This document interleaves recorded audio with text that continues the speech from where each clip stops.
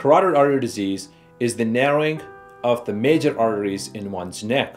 Carotid arteries supply the brain with blood and oxygen. A stroke occurs when a carotid artery bursts open or becomes clogged. The nerve cells in the affected area of the brain die within minutes, resulting in malfunction of the part of the body they control. The devastating effects of stroke are oftentimes permanent. About 700,000 people suffer a stroke every year. Stroke is the third leading cause of death and number one cause of permanent disability. The most common cause of carotid artery disease is atherosclerosis, which is buildup of fatty deposits called plaque in the inner linings of the artery, restricting blood flow. The risk factors include advanced age, hypertension, diabetes, smoking, and high cholesterol. Early diagnosis and treatment can prevent a stroke and add years to one's life.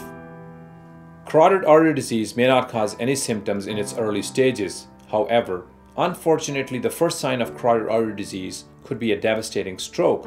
The warning signs of a stroke are sudden onset of a headache or dizziness, numbness or weakness, visual loss, confusion, or trouble speaking or understanding.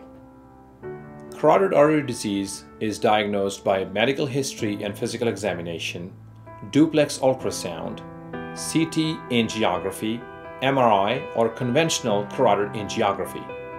Left untreated, carotid artery disease can lead to stroke and death.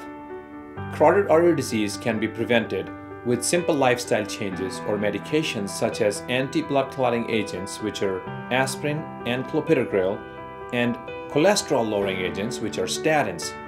However, in advanced cases, highly invasive carotid artery surgery or minimally invasive carotid artery stenting may be required. I specialize in the minimally invasive FDA-approved carotid artery angioplasty and stenting procedures.